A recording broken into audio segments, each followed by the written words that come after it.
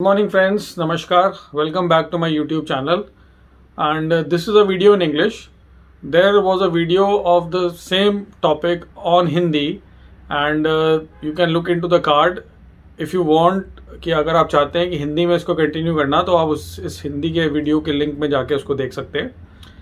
और on properly talking about increased frequency of urination, urinary incontinence, that is the leakage of urine, and what are the remedies by which we can decrease that, because nowadays the winter is on the peak and in India we are facing an entire freeze in the northern part, as well as the areas where people are not that much prone and they are not much accustomed to cold weather. They are also facing a problem of increased urination.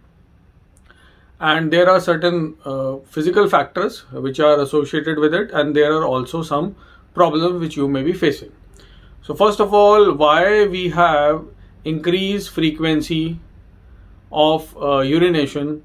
The increased frequency is first of all diagnosed at if you are going for more than 8 times. If you are going for more than 8 times in the past 24 hours, then that is known as increased frequency of urination. If you are getting up more than twice in the night to pass urine, then that is known as nocturia, and that also is something which needs to be seen and looked into. So what are why it is there an increased frequency in the winters? That is because of the insensible loss which is there from your body through evaporation, through sweating, that decreases, and the vessels, they actually constrict. So therefore there is a preservation of energy, and that leads to an increase of frequency of urination. The other thing is that because in winters there is an increased consumption of coffee and tea to keep oneself warm, and people also take a lot of hard drinks in the winters to keep themselves warm, and that also lead to an increase in frequency of the urination. What are the other factors? So the increase in frequency, first we'll be talking about what can happen in females, and then we'll be talking about what can happen in males. In females, the problem can be because of an overactive bladder. An overactive bladder is something where there is an urgency. An urgency is a strong urge to pass urine which is difficult to defer, and therefore it is found that the overactive bladder is much more common in females as you age compared from men. And the main symptoms are frequency, urgency, and nocturia. We have already discussed about nocturia. The same problem can occur if you have an increase in the prostate in men, and because of an enlargement of the prostate, a patient can have increased frequency of urination. There are certain other problems which can occur with increasing age, like Parkinsonism, like cognitive decline of your body function, Alzheimer's, atrophy of the brain. That can also lead to a decrease in the concentration ability of the brain to concentrate the urine, and therefore there is an increase in frequency. Apart from that, if you have an increase of urinary infection, if you have incidence of UTI, a urinary tract infection can also lead to an increase in frequency, urgency, as well as getting up in the night to pass urine. If it is associated with fever, then that is something which needs to be seen by the urologist whom you are seeing, or if you want, you can connect us through online channel, and you can also connect us through the YouTube link or through our website, and we can have an online consultation as well as a physical consultation regarding that. So what are the ways of controlling it? So first of all, we'll talk about we have to decrease the water intake. The water intake has to be to the tunes of around 8 glasses, and if you have a problem in your hypertensive medicines, if you are taking a lot of antihypertensives also, you need to further decrease it to around 1.5 liters.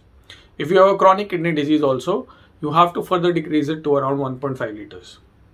The second would be that do not take water in one go. We have seen that patients that try to take around a 1 liter of water in one go. That is also not good for the kidneys as well as your entire body. There may be a sudden rise in the pressure of the body in form of ocular hypertension. Your eye pressure can go up, even your blood pressure can go up. So basically the water intake should be judicious and it should not be erratic. You have to be hydrated throughout the day.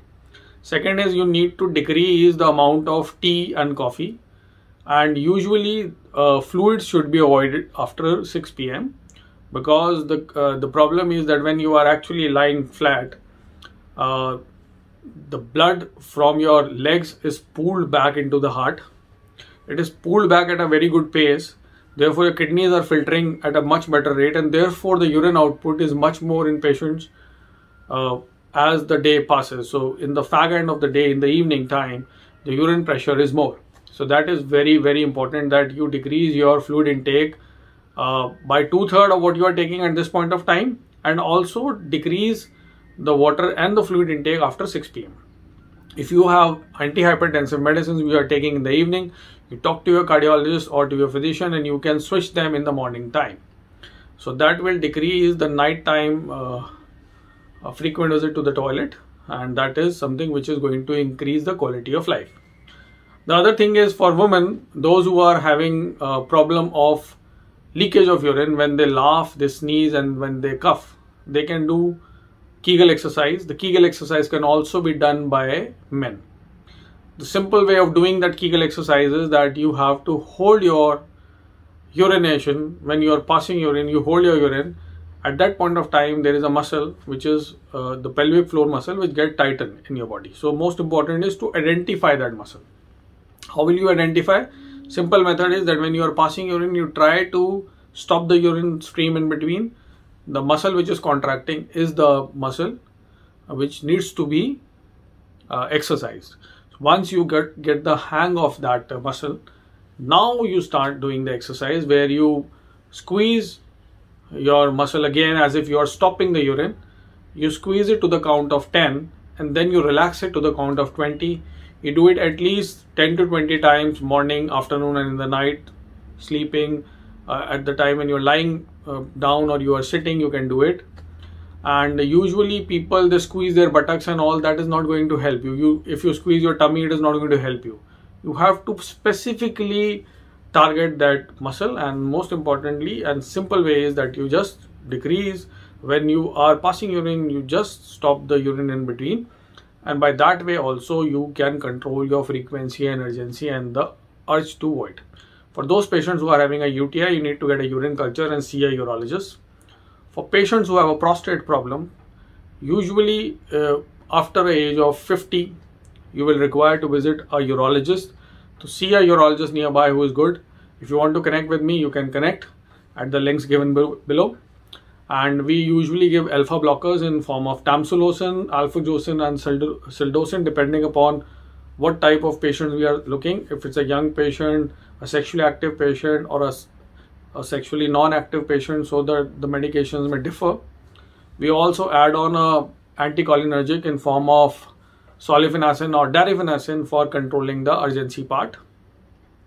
And for patients who have Alzheimer's or cognitive decline, they need to also see that they decrease the amount of water intake. And the most important thing is that wear warm clothes. If you are wearing warm clothes, warm socks, covering up, then also your the urine production will decrease, and that also will help in conserving your energy, as well as it will decrease the frequent visit to your toilet.